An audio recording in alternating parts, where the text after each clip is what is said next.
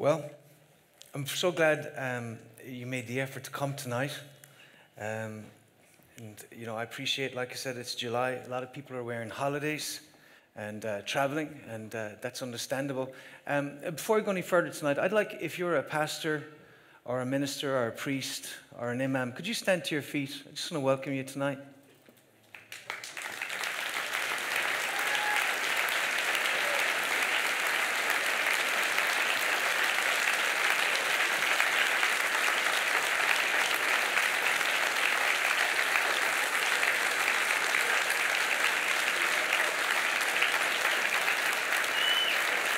Come on.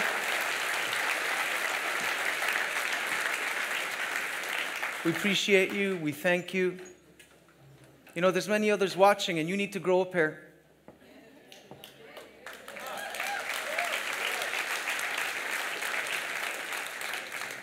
This is not a time for cowardice. This is a time to stand and be counted. If you're a leader, then lead.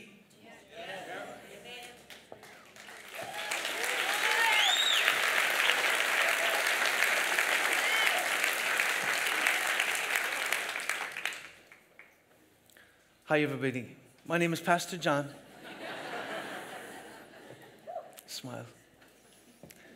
Tonight, I hope you've received a deeper understanding of the very important issues that will affect our kids. And I think, you know, the large turnout tonight is an indication of the depth of feeling that exists on this issue. You know, there are people here from all around the city and all around the nation, even from Northern Ireland. And to all of you who came tonight, thank you.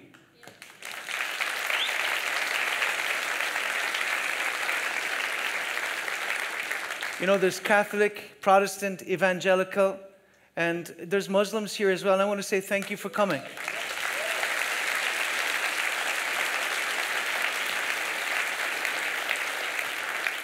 You're welcome. You're welcome here. And so you've had a barrister's perspective, a politician's perspective, and a journalist's perspective. I want to give you a pastor's perspective and a father's perspective. I'm a pastor and a father. And so, trigger warning, this is going to be religious. And again, before I start, I just want to acknowledge anything I say is no reflection. Don't judge the others for anything that I may say. But I'm coming from a religious perspective, and an unapologetically religious one. It was Mother Teresa who once said, "If you want to change the world, go home and love your family." And one way that we love our children is by protecting them, not just from dangerous people, but from dangerous ideas. And gender ideology is one such idea. As pastors, we deal with many adults who are damaged as children. And sadly, many of them still struggle with dysfunction today as a result. It was the great African-American orator, Frederick Douglass, who said this, Frederick Douglass, "It's easier to build strong children than to repair broken men." And so, yeah.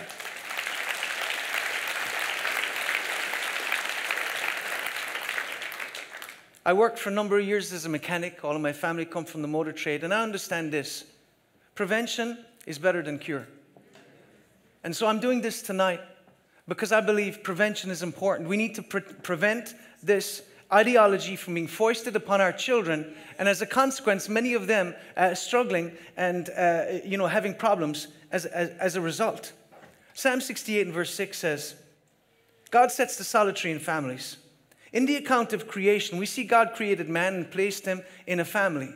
And family is forever. In our ministry, my wife and I have followed a very simple motto, and that is family first.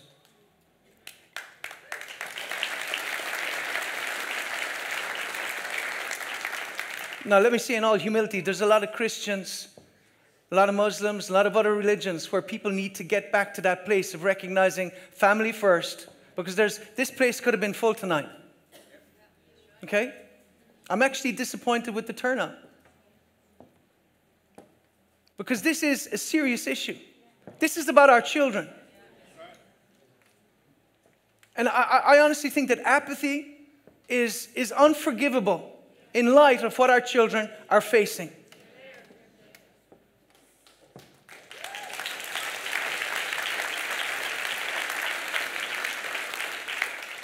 family first.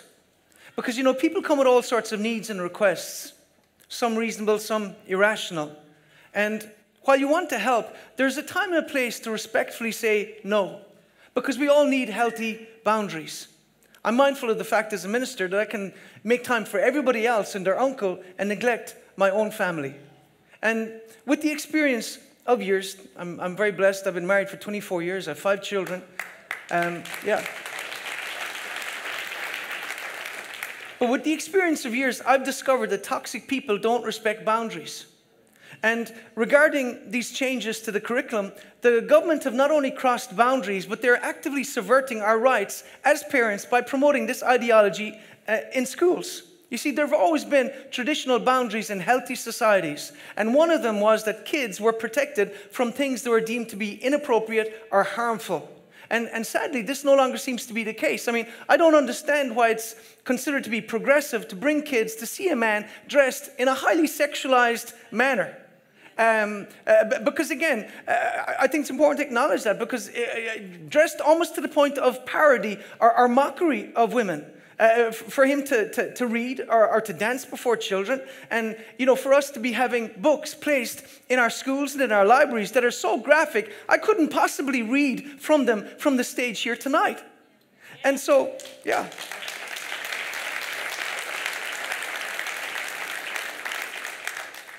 The Gospel of Mark, chapter 5, Jesus answered and said, "Because of the hardness of your heart, he wrote you this precept.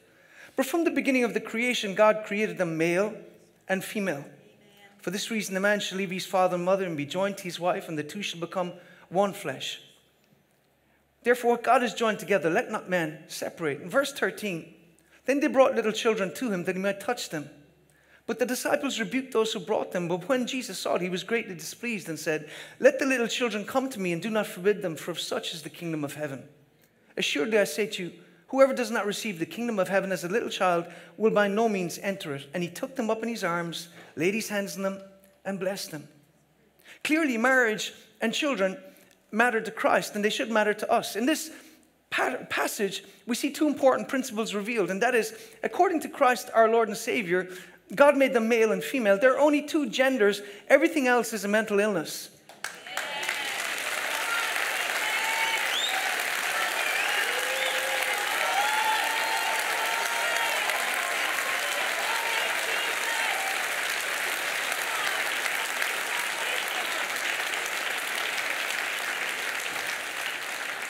And while, of course, compassion and respect are important, sex is binary and cannot be changed, irrespective of what drugs you take or what operation you happen to undergo. Your chromosomes don't lie.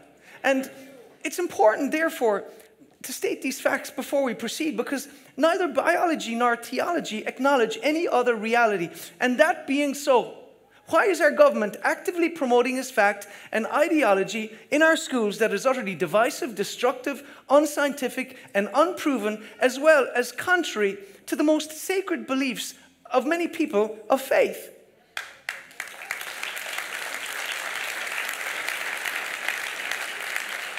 And a person may say, "I don't believe in God, I don't believe in the Bible." And that's your choice, absolutely. But I do, along with billions of others. And if inclusion, respect, tolerance are to be more than merely empty buzzwords, our government needs to realize this too. We sent a letter last March. It's okay, I'm going to just plow ahead because I've some things to say tonight, and they need to be said. And that's my job, because ultimately I'm accountable before God, irrespective of whether you acknowledge that God or not. I believe in him.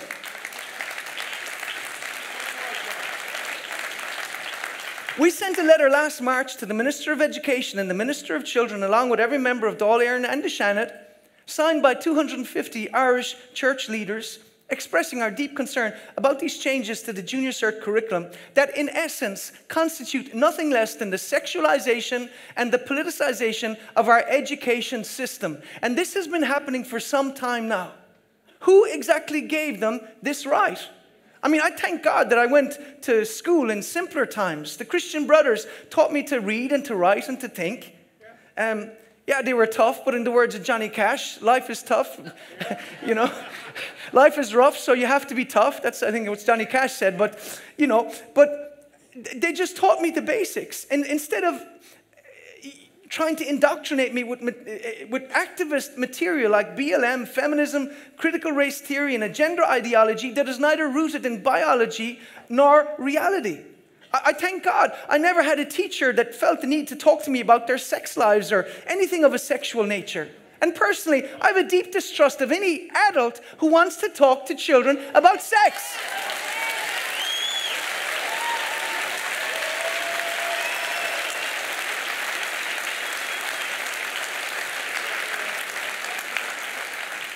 But times have changed, Pastor. Well, call me old-fashioned, but I still believe that we need to protect a child's innocence and not expose them. We need to protect the child's innocence and not expose them to materials that will confuse and corrupt. I mean, they even want to teach white and male privilege to kids in the Leaving Cert. So if you're white and male, tough luck. I mean, you're part of the patriarchy. You're a kid who might have never done any wrong, but you must hang your head in shame because you are beyond redemption. I mean, talk about privilege to the millions of Irish who fled this nation, utterly destitute, on ships bound for the USA, where the mortality rate was so high they were called coffin ships, while over 1 million people starved on this island. And I'm not a fan of victim culture, but what I'm saying is this: it is dangerous and disingenuous to teach divisive lies and reject objective truth, making sweeping statements, and judgments based on a person's race or sex. And, Jesus said this: a house divided against itself will fall. And so we are stronger when we stand together. And I think this is one issue.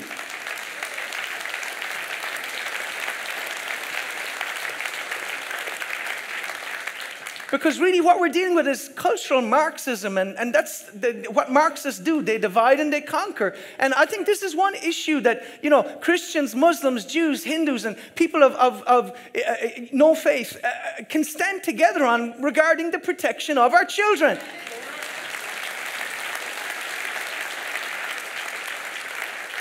We requested a meeting with the Minister for Education and received a polite 2-line response from her secretary, and it was a typical no-answer government response. None of our concerns were addressed, none of our questions were answered. The degree of arrogance was shocking. The attitude was, your ship has sailed, parents were consulted. No, we were not.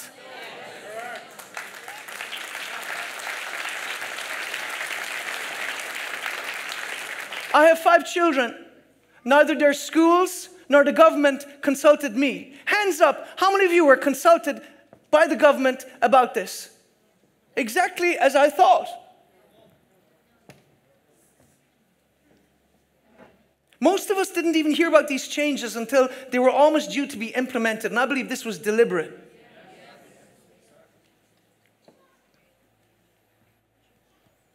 As parents, you're constitutionally recognized as the primary educator of your children.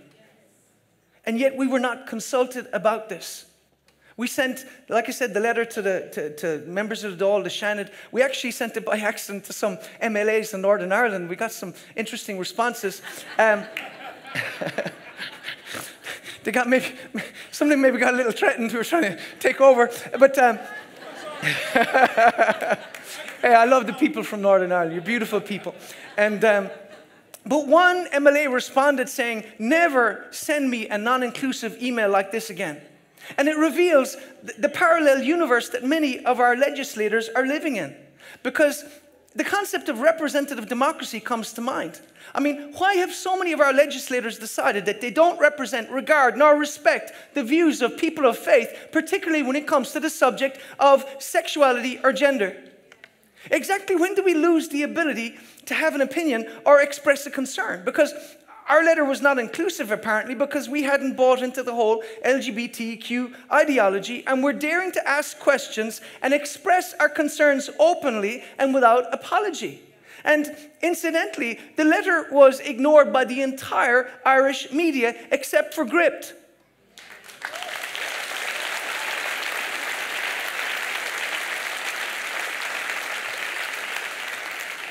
Gript, and to be fair, the Irish Catholic covered it as well, and I really appreciate that. And so, like I said, This is the thing that concerns me. That letter was signed by 250 pastors representing 250 churches. That represents thousands of parents and tens of thousands of people who go to those churches. And so what I want to ask is this: where is equity, inclusion, and respect for what Christians have believed for the last 2,000 years regarding gender, sexuality, and marriage, as well as people of other faiths, including Judaism and Islam, along with those of no faith at all? Where is the inclusion and respect for the beliefs of the New Irish? You know, we've over 70 nationalities in our particular church: South American, African, Indian, Eastern European, Filipino, among others. And they don't buy into this gender ideology. I can say that with absolute certainty. And, you know, the government are always talking about diversity and the New Irish. Well, the New Irish are not buying into this. And so, regarding the right to self-identify, Ireland was the 4th country in the world in 2015 to allow its citizens to legally change their gender in government documents without any medical intervention or state assessment, because simply believing makes it so. I'm a man, pixie dust, I'm a woman.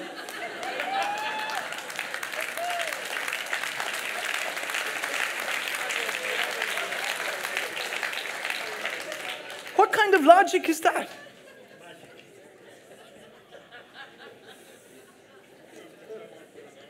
Who needs biology or objective reality anyway? By the way, there is no pelvis operation. They dig your dead bones up in 1,000 years. You're either male or female. That's it. No amount of makeup or operations can change objective reality. My youngest little girl is 11. Little Julianne, and my wife was sick at the time. We had friends from America. We took them for dinner after church, and at the end of the meal, she wanted to go to the bathroom. I walked her to the room. It was just me and her, and she's just a little thing. I love her dearly, but I remember I stopped at the door, as every man should, of the women's toilet, and she walked in, and I just suddenly had that sense of how vulnerable she was, because all I could do was hope there was just women in there. But the reality is this: giving biological men access to women's areas, particularly areas where there's going to be young girls, is both naive and reckless.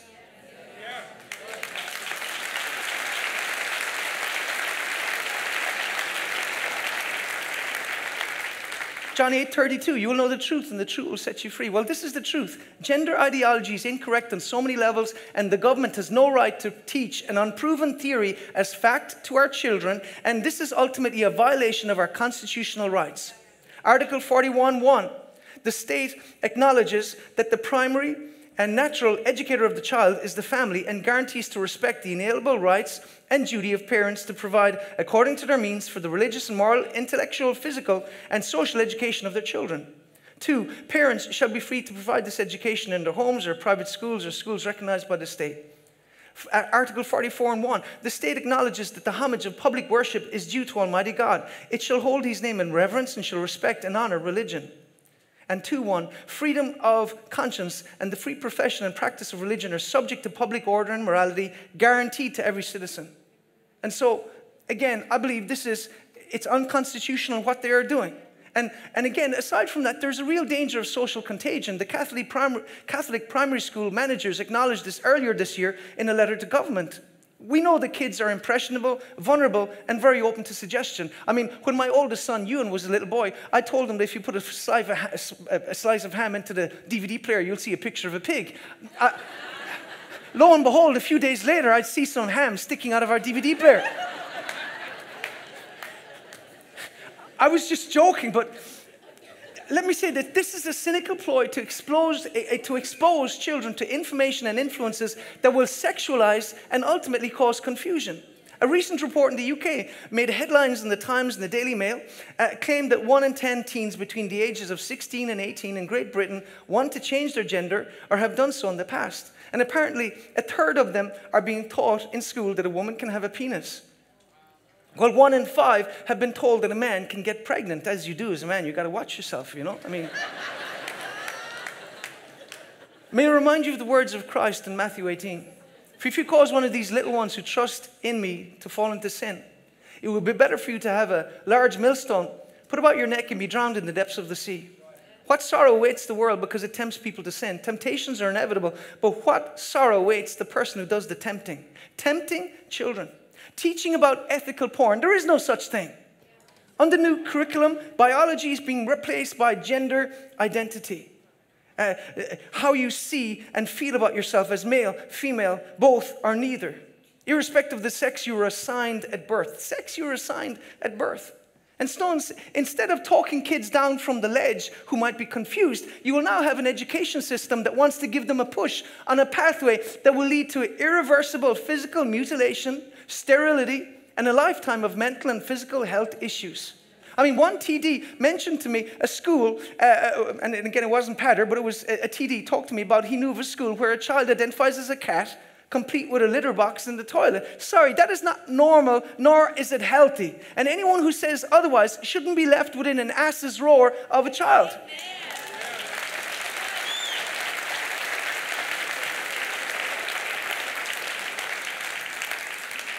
Did you know that over 31,000 verses in the Bible, the 27th says God made them male and female? God put it on the first page for those of you who are too lazy to read it. We are different by divine design.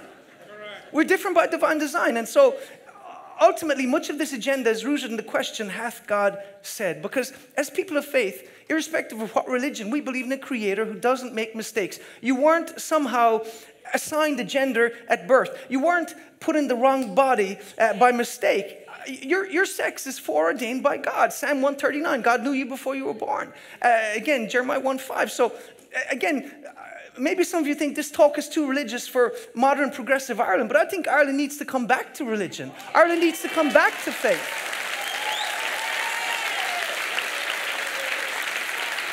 Because, let me say this, truth transcends time, culture, opinion, and the passing mores of mortal men. I mean, it was Augustine who said, truth is like a lion. You don't have to defend it. Let it loose, it will defend itself. And so, I believe our society is built on objective, observable, and ultimately absolute truth. And we turn from these at our peril. When we can no longer define what a man is, what a woman is, when we, embrace these ideas and pretend that we believe it, I'm sorry, we are on a tangent towards, confusion and dysfunction and destruction. And so, I make no apologies as a Christian for believing what the Bible teaches regarding sexuality and gender.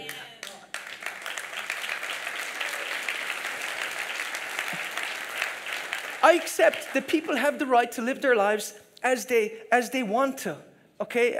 But this is the issue. I draw the line where they demand that we celebrate or take pride in what they do, along with teaching it to our kids, particularly when the Bible calls it sin. I'm a Christian. I'm called to love and respect everybody, but loving your neighbor and endorsing their behavior are two different things.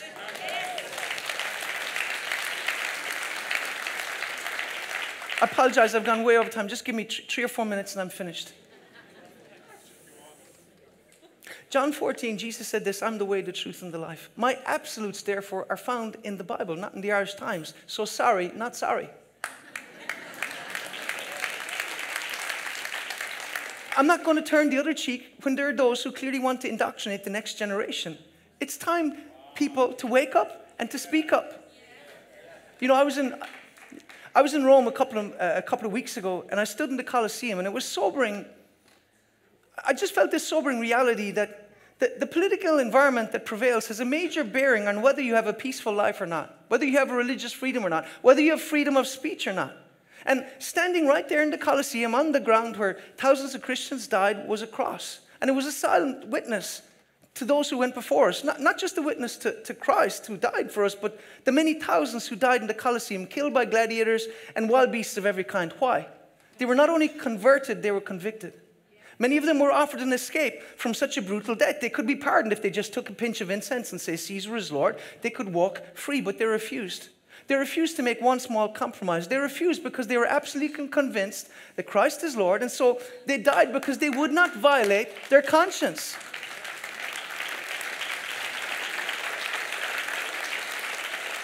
And this is why we need to appreciate people like Pater Tobin and those other independents who are willing to take a stand on this, because we need men and women of conscience. Because, 2011, the ironically named Protection of Life and Pregnancy Bill, which was used to kind of, pave the way for abortion, I think it was Enda Kenny, the leader of Fine Gael at the time, didn't give the members of his party the right to have a conscience, to vote according to their conscience. And really, it was the beginning of this nation going down this route whereby we were saying to our elected representatives, you can leave your conscience at the door.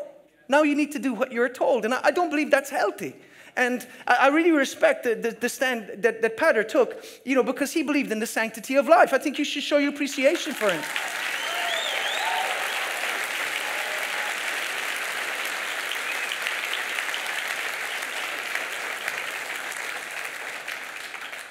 These people died because they wouldn't violate their conscience. And so, in the very same way, I appreciate not to the same extreme at the moment, but the principle stands nonetheless. We're facing a system that demands that we subvert our faith to a progressive agenda that is being implemented to indoctrinate and confuse our kids. And let me say this, Christians and people of other faiths worldwide are facing the might of the state, and they're all facing the same question: do I obey government or do I obey God? Do I pretend to agree with LGBT?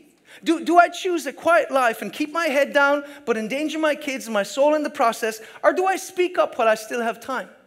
Ecclesiastes 3:7, there's a time to be silent and a time to speak. And again, respectfully, to all of the pastors, the priests, and all of the religious leaders in this nation, this is a time to stand up, speak up, and be counted. Or just step aside and let somebody else take your place.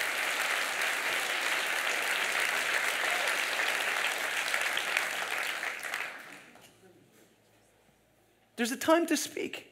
And that time has come to have a respectful talk with your boss, your principal, your teachers, and in particular your local TD. And again, respectfully. I think that's important. So Dietrich Bonhoeffer said this: silence in the face of evil is in itself evil. God will not hold us guiltless. Not to speak is to speak. Not to act is to act. You see, silence in the face of the indoctrination of our kids is evil. Indoctrinating kids to become sexually active by normalizing this behavior through education, promotion of pronouns that are not based on biological fact, teaching kids about options if they happen to get pregnant. I wonder what options are really going to be offered. Exposing them to activist organizations. I wonder if I go through that book, I haven't looked at it, but those books for kids, I wonder, is there a phone number for your local church? Your local mosque or your local, whatever. I mean, no. And so there's this one-sided promotion of a worldview. And so again, I think this is deeply unhealthy. Platforming trans entertainers, normalizing transition and cross-dressing, promotion of bathroom access based on gender identity rather than biological reality. Have I missed anything? Isaiah 5:20, woe to those that call evil good and good evil, that put darkness for light and light for darkness. One disturbing aspect of the curriculum proposed for the Leaving Cert mentioned that some young people are unable to discuss sensitive topics at home and should be facilitated in having a thoughtful, informed, and open discussion around them with their peers in a safe classroom environment. Safe is defined by who? Because this is the subversion of parents and undermining their authority. Kids are looking for identity, and unfortunately, this ideology has become so pervasive it can't be avoided. And the seeds of destruction are being planted in impressionable minds that may one day come to fruition. I want to ask, as I finish, why are pride flags everywhere in June? Next to our nation's flag, on many public buildings, streets, police cars and fire engines in pride colors. And now they want to turn Pride Month into Pride Season because a month doesn't seem to be enough.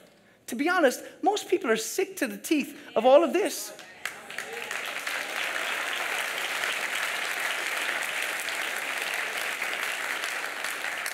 Oh, Pastor John, be careful. This is your last sermon. If it is, so be it. If it is, so be it.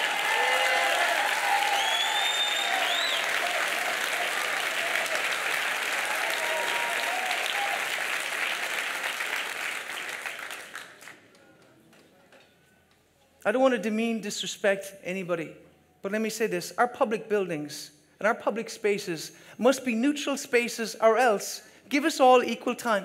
Give us Black Pride Month, Asian Pride Month, White Pride Month, Heterosexual Pride Month, Muslim Pride Month, Christian Pride Month, Hindu Pride Month, Judaism Pride Month.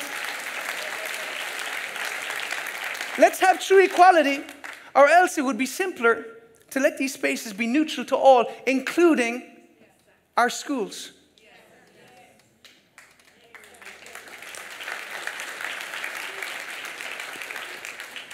As I finish, let me say this. You say, Pastor John, it's your 5th time finishing. I know.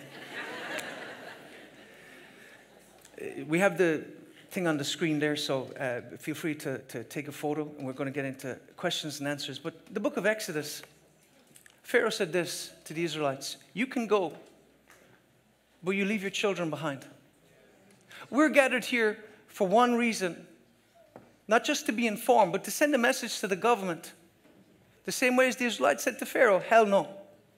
We're not leaving our children behind. We're bringing them with us. In Jesus' name.